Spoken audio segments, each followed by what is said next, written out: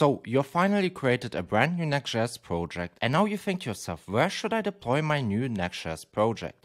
You have different options like Vercel, Netlify, Fly.io, Render, Cloudflare, and first of all, they all have pros and cons, different price points, different, core technology, but also they operate on different realms. One group operates on serverless functions, the other group operates on long-lived servers.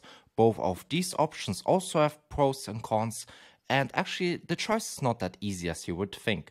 And without even talking way further, let me show you my screen right here and the diagram which I've prepared for today's video. So the first thing you see right here is actually we first of all have to choose between serverless or long-lived servers. Now, first of all, what is the difference? Let's start off with serverless. What is serverless? Now, if you talk about serverless, you actually talk about serverless functions.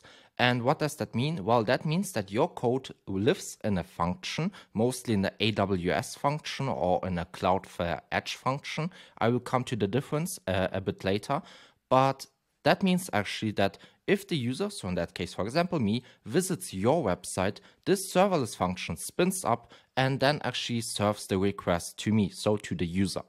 The nice thing with that is actually that if your website does not get any traffic and no serverless function has to start, you don't pay anything because there's no server running.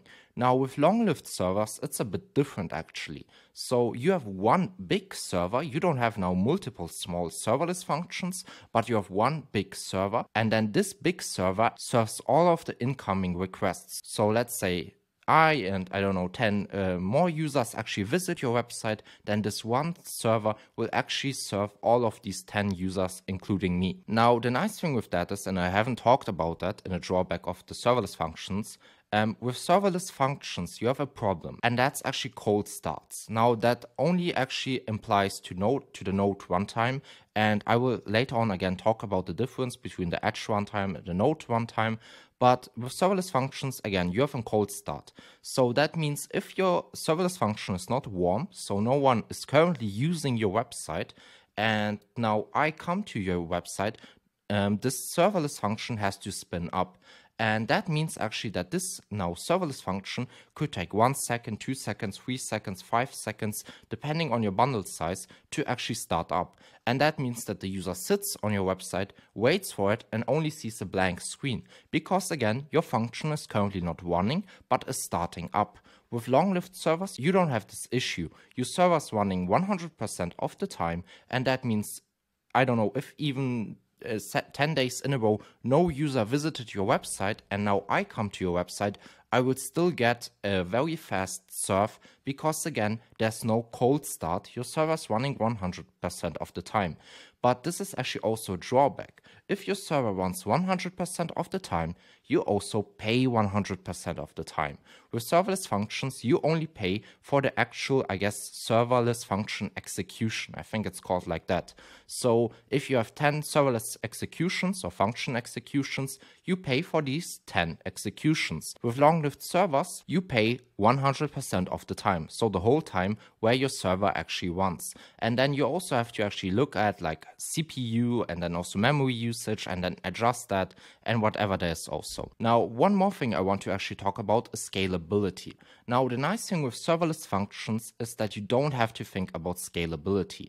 So even if today, for example, your website only has 10 servers, but tomorrow some big news happens and then your website gets 100,000 servers, you don't have to think about anything because each serverless function will actually serve each individual request. So you don't have to think about CPU usage or memory usage or adjusting your, pricing or whatever there is. You just pay for the execution. So you don't have to think about anything. Everything is managed, and that's very nice. With long-lived servers, it's a bit different. So if, for example, today your website gets 10 servers, everything will happen normally. You have your normal CPU usage and memory usage. You don't have any spikes. Everything is good. But if tomorrow again some news breaks and you have 100,000 servers, I can guarantee you that you will actually have downtime because with long-lived servers, you have to manage CPU and memory yourself. That means that you actually also have to scale yourself. There's no automatic scaling, but you have to scale yourself and then adjust the CPU and memory based, I guess, on the usage. So yeah, you see there's quite a divergence between serverless functions and long-lived servers. There are pros and cons to both, and I can't really say that one is better than the other one. It all depends on your use case, and if you run a product, for example, which heavily depends on scaling and, for example, spikes. But now where we actually understand the difference between long-lived servers and serverless functions, I think we can now actually look at the serverless landscape and look at the individual providers to which you can actually deploy your applications. Now there's actually one thing all of them have in common, and that's that they all work with git deploy. That means that if you push your code to GitHub, all you have to do is go inside of the website, so to the Netlify website or to the Vercel website, click import, and everything is done for you. And that's quite nice. You don't have to think about CLIs or Docker files. Everything is done for you with just a git push and then import the git repository. But with that out of the way, let's look at Netlify. Now, if you didn't know, when Netlify started, it was actually first of all static first. So they only actually deployed static websites. Now, as time evolved and also Netlify evolved as a company, they actually also now manage or actually allow you to deploy full stack applications as also Vercel does. And that's actually quite nice because in that case, all business applications or all technical applications, however you want to say it, work on this provider. Now, there's actually one thing I want to talk right now about, and that's right here I said Node and V8. So Netlify allows you to deploy on the Node runtime and also on the V8 runtime. What's the difference? With serverless functions, you have two function types. You have a function type which runs on a Node runtime, and then you also have the edge function which runs on a V8 runtime. Now, with the Node runtime, you have all the, I guess, benefits of the Node runtime. You can use everything. With the edge function, or in that case the V8 runtime, you don't have this benefit. Not all Node packages, or not all packages which rely on the Node runtime, work on the V8 runtime. So for example, if you build an authentication system, you will probably need the crypto package to make hashing work. And for example, this package relies on a Node runtime. And that means that it won't work on the edge function, or in that case in a V8 runtime. Now you might ask me then, why should I even use the V8 runtime if I have less features than in a Node runtime? Well, it's actually quite simple. You don't have any cold starts. So with Node, as I already told you, you actually have to wait for the cold start. So this could take 1 second or maybe also multiple seconds, depending on your bundle size. With serverless functions, they start instantly or 1 millisecond, something like that, but almost instantly. So when the user goes to your website, and even though the serverless function is called, the website will be still served, I guess, instantly. Also, a nice thing about that, with a Node runtime, you have to choose a deployment region. So if you right now sit in San Francisco, you'll probably choose San Francisco as a deployment region. And that means now for a user like me, if I'm in Germany and visit your website, I will have the problem that my request first of all has to go to San Francisco and then back to me. If I use edge functions, this does not happen because the code lives on the edge, and that means if a user in Germany visits your website, this website will be also served from Germany. If a user from India comes, then the website will be served in India, and you as the creator which lives in the USA, your website will be served in the USA. So this is a nice feature of edge functions, and as I already said, there's no clear better or worse. They have both their pros and cons. Not everything works on the V8 runtime. So that's what you have to live with, and you have to figure out yourself what you should use. And for example, also Prisma does not run on edge functions. And that's again because it needs the Node runtime.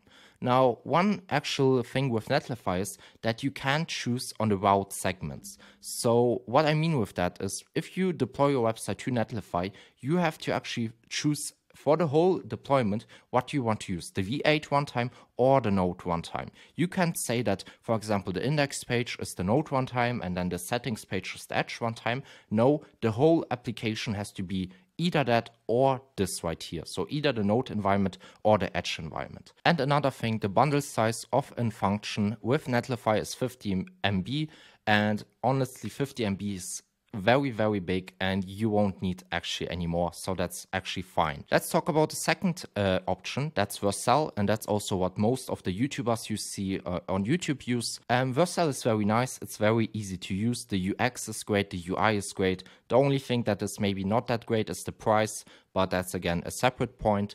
But let's actually talk about what is similar or actually the same to Netlify. We again have a bundled size of 50 MB. That's again more than enough. You don't need any more. We again can choose between the Node runtime or the V8 runtime, so whatever you want. And now the nice thing with Vercel is you can actually choose the runtime per route basis. So you can say with Vercel, hey, I want the index page to be a node on the Node runtime, and then I want the settings page to be on the Edge runtime. So that's nice with Vercel. You can't do that with Netlify, and this is actually quite cool. Then the third option which you have is Cloudflare.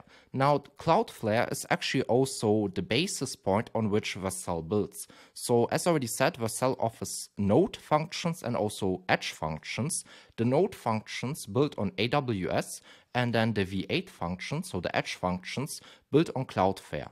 And Cloudflare only offers edge functions. So the problem which you have now with Cloudflare is that you can't choose anymore between the node runtime or the edge runtime. You have to use the edge runtime, and there's no going back in that case. And that's also, for example, why I can't deploy my applications with Cloudflare, because some of my actual websites depend on the node runtime.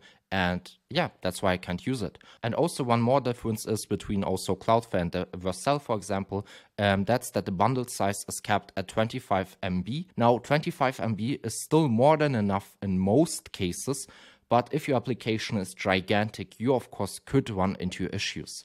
And then the last actual option which we have is SST. Now, SST is not a classic deployment provider like Netlify, Vercel or Cloudflare, because you don't pay SST. SST is a framework which builds on AWS. Most people don't deploy to AWS because the UI and the UX is totally garbage. And SST actually builds on AWS and makes this whole deployment thing very, very easy. So with SST, in that case, it's free. You only pay AWS. You use the AWS Lambda function, so the node runtime, and then you get the same actual, benefit of the 50 MB bundle size. Also, one thing I forgot to mention is that the whole serverless landscape, or all of these providers, actually offer preview deployments. As you will see is in a second when we go to the long-lived servers, not all providers offer actual preview deployments. And in my opinion is if you actually build a substantial website, preview deployments are very, very essential. And I use them, for example, daily. So that's one thing you should also know. Now, where we have talked about serverless landscape, let's talk about the long-lived server landscape. So now let's first of all talk about Fly.io. Well, Fly.io actually uses containers which live on the edge, so automatically they support multi-region. Now, you don't have to use multi-region, you can deploy your application in only one region, for example the Netherlands or Germany, but you could also deploy it like a serverless function to multiple regions if you wanted to. Also, one, problem which you have with Fly.io, you don't have any git deploy. So as I already talked about, if you use Vercel, for example, you can just push your code to GitHub and then click import. Everything is done for you and you have to do nothing. With Fly.io, it's a bit harder because you have to create a Docker file, and then even if you create a Docker file, you still have to use the CLI to actually deploy your application. Now, this is not that nice or not that intuitive, but I guess you get used to it if you want to use it. I personally also use Fly.io sometimes, and sometimes it gets annoying that you can't use git push and then just it will automatically rebuild. You always have to use the CLI. And as I said, it's not always that nice and intuitive. One more actual benefit that Fly.io has actually in contrast to Render and Railway, that's static asset caching. So for example, with the serverless landscape and with the options like Vercel or Netlify, all of your static assets are automatically cached. So your images, your fonts, and whatever you use. With most long-lived server providers, it's not the same. So for example, as I say right here with Railway and with Render, they don't offer any caching. With Fly.io, the nice thing is they offer static asset caching. That means that they cache images and fonts as already said. But now that's only limited to static assets. You can't cache your website. So with Vercel, for example, they offer a CDN, and you can programmatically use the CDN and then set the timing and whatever you want. With Fly.io, you have to use your own CDN or bring your own CDN like Cloudflare or Fastly and then do everything on your own. That's also the same for Railway and Render. Both don't offer any caching, so they don't even offer static asset caching, and you again have to bring your own CDN and do everything yourself. Now let's talk a bit about Render. The nice thing with Render is you have git deploy. You can push your code to GitHub and everything is done automatically, and you also in most cases don't have to create Docker files. One also nice thing with Render is that you can actually use preview deployments automatically. Now, it's also important to mention preview deployments only work on their paid plan, which I think costs $20 or $30. I'm not sure. You can correct me in the comments. But the nice thing is they offer it if you want to pay for it. And then the last option is Railway. Now, Railway is, in my opinion, like a new kid on the block, I guess you could say it, even though they're not that new anymore. But what's the nice thing? Well, Railway actually allows you to push your code with GitHub. So again, you don't have to create separate Docker files. Everything is done automatically for you.